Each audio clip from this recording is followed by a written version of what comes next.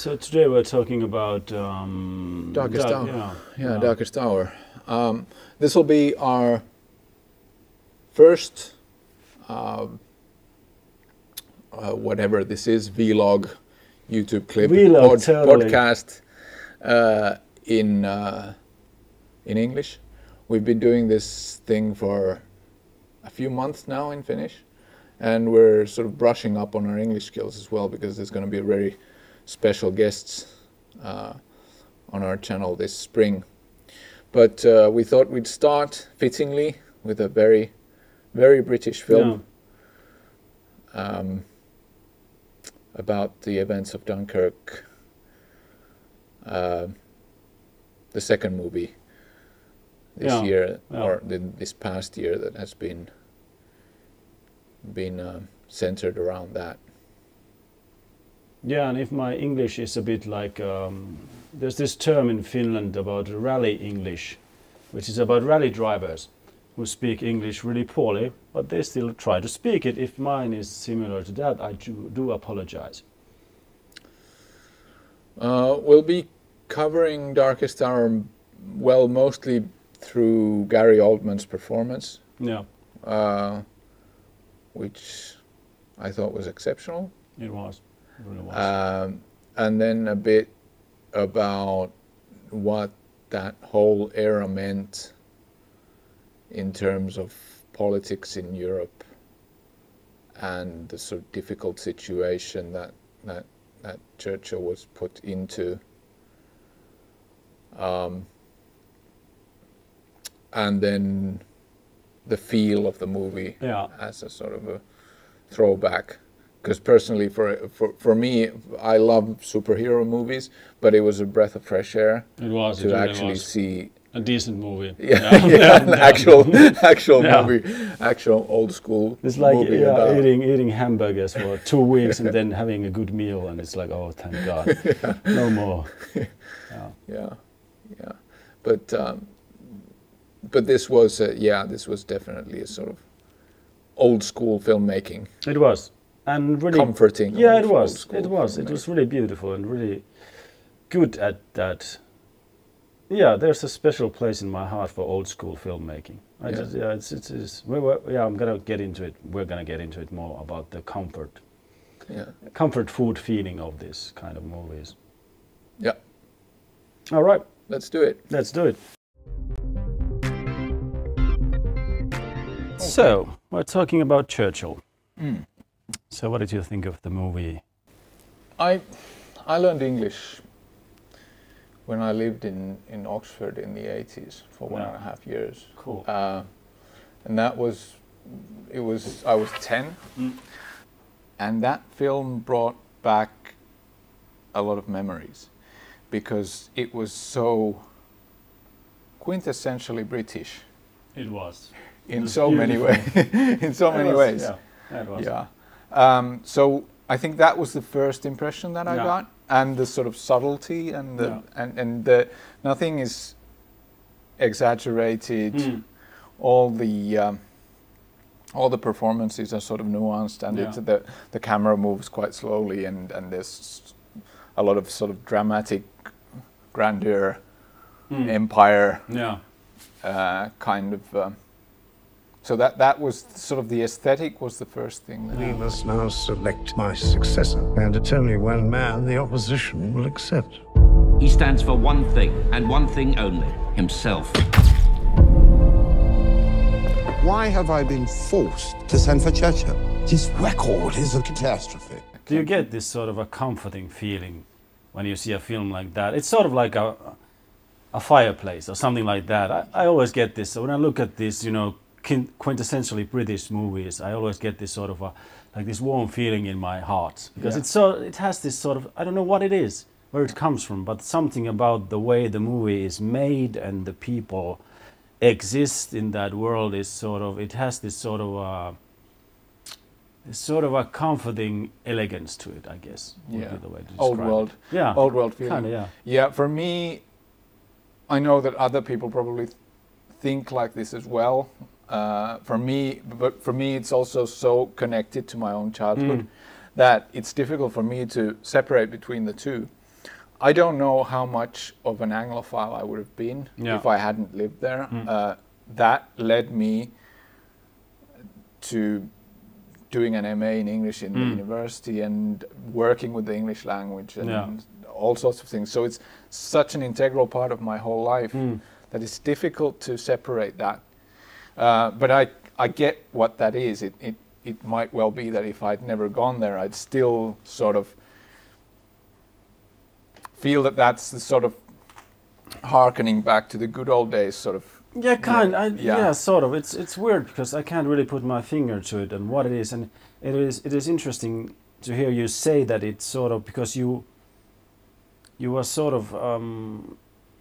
I mean, you spent 1.5 years in Britain when you were a kid, and I can imagine that people who have lived there all their lives.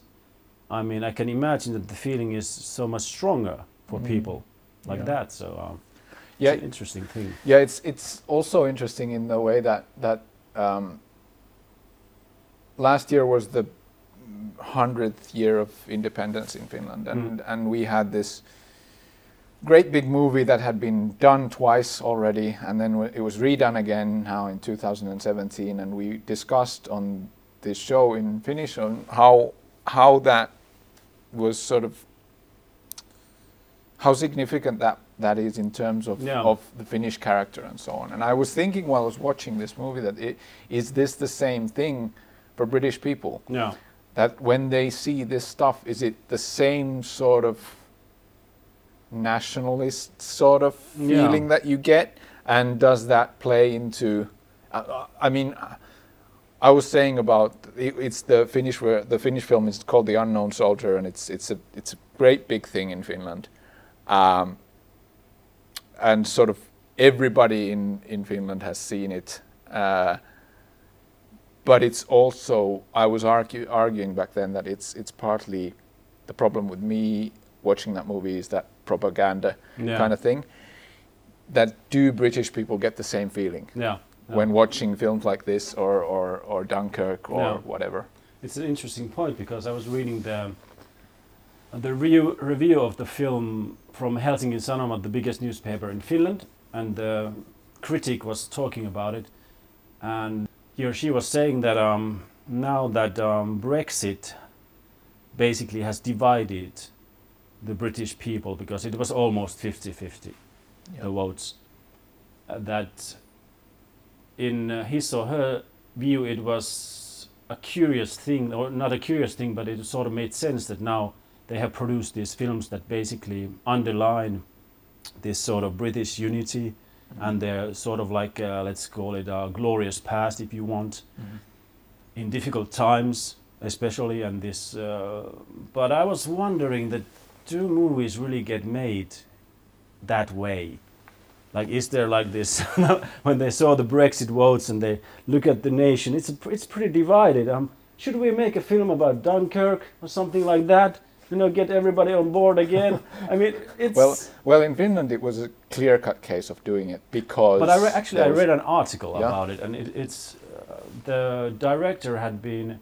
It was in the same newspapers. They have this sort of a monthly thing that comes out that has sort of like in-depth reviews of things or news, and he was talking about how it was a really long process. And there were questions about if it was gonna ever get made. Yeah, but for I'm looking at this from. I don't necessarily think that it is a thing that the directors or the artists or the screenplay writers necessarily think about. But when it comes to the money, when it comes to the people who are who decide whether this film is going to make money, they're going to greenlight projects that have some sort of cultural relevance. True, that is true. And in this case, I think, especially in Finland, The Unknown Soldier, I think that they clearly saw that this is a film that's going to make money anyway, but especially now, it's going to make money. Yeah, but I was wondering about the actual financing side of it, because I think they got something like, I think the budget was, what, 7 million? Euro, yeah. Yeah, and they got probably if I remember correctly, it was 1 million from this sort of this cultural fund, yeah. basically, yeah, and the rest was just independent donors and just all this. There was this huge marketing campaign connected to it. They sold everything from coffee to toilet brushes with the tagline of the unknown soldier, really. So, but then again, that's naturally part of the financing. So it basically sort of validates your point. Yeah. And in this case, I think for some reason now, I think that it's hard to argue against the Brexit idea because there's two major contenders now for an Oscar movie that are both centered around Dunkirk, which is, like you said, a time of in a difficult time. The country comes together, and especially with Dunkirk when the civil fleet is mobilized through government incentive. But anyway, it's I mean the fishermen and the sailors who went out over the channel, they could have avoided doing that. They could have just sailed off to someplace, and there would have been no way for them. So it was a grassroots effort in that way. Although it was a mobilization from the government side, it had to. Well, Dunkirk shows it better with this one boat going over of a father and two kids and who have nothing. They don't have any weaponry and they have nothing, and they know that it's going to be basically hell on the other side, and they still decide to go with this tugboat, small. Basically, a really small boat. Yeah. Aren't you waiting on the Navy? They've asked for the Moonstone, they'll have her. And their captain. And his son. Thanks for the help, George. What are you doing? You do know where we're going? France. Into war, George. It's funny because in Dunkirk there's this scene. I can imagine somebody writing a paper about it connected to Brexit, because you remember the character played by Kenneth Branagh says like he's in the European Union area in France, and he's like, you can almost see it from here. What's home? It's like, okay. So you can sort of see the logic behind the idea that it's connected to Brexit.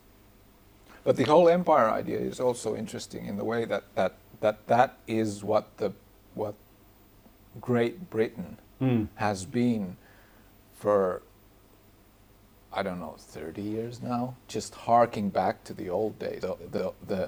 Really? I mean, in terms of there really being an empire, there isn't an empire anymore. And I think that one of the reasons that Brexit happened was that people still think that there is sort of that they're this great nation, which they are in terms of culture and history and stuff like that. But in terms of everything else, they really need Europe. Yeah, they do.